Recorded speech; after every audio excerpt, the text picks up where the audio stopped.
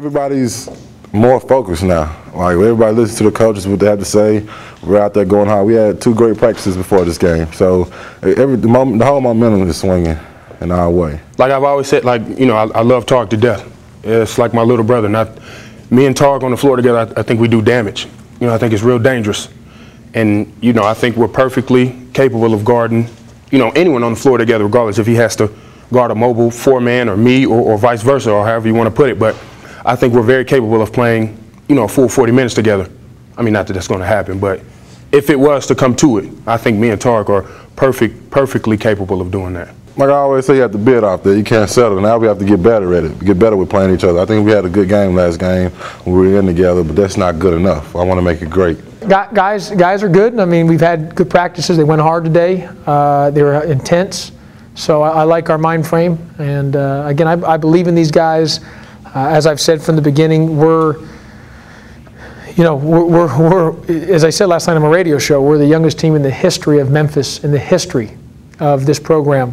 There's not a team that's been younger to ever be put on the floor than this team right here. So as I've said from the beginning, there's going to be peaks and valleys, some ups and downs.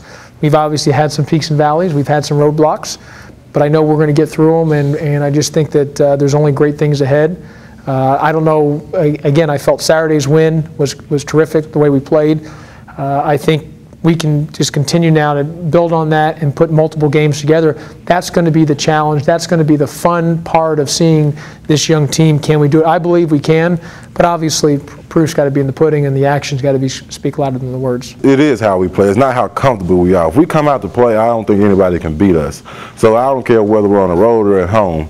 If we come out to play our hardest, then we're an unbeatable team. So when we get on that bus tonight and head out that way and play tomorrow, we just have to play as hard as we can, and we'll come out with a W. Southern Miss is a good basketball team. They're a veteran squad.